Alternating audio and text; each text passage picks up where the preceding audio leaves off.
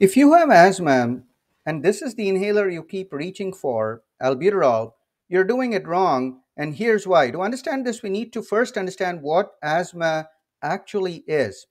See, asthma isn't just about being short of breath or wheezing, it's a disease of inflammation inside the air passageways. And what does that mean?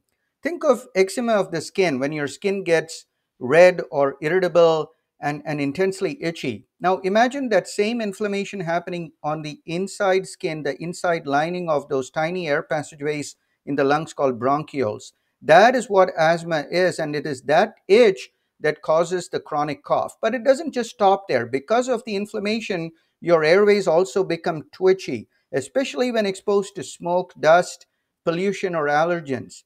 It is this twitchiness that causes your airways to constrict. This is a process called bronchospasm.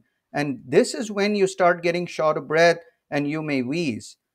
And what do most people do? They wait for this to happen and then grab their albuterol inhaler. And yes, of course, it works because it opens up the air passageways, but only for a short while. And here's the bigger problem: it only treats the spasm, it doesn't fix the root issue, the inflammation, which is why your symptoms keep coming back over and over. To fix asthma, you need inhalers that contain steroids. They calm the inflammation from the inside. So don't just treat the twitch, remove the itch. Talk to your doctor and get the right inhaler.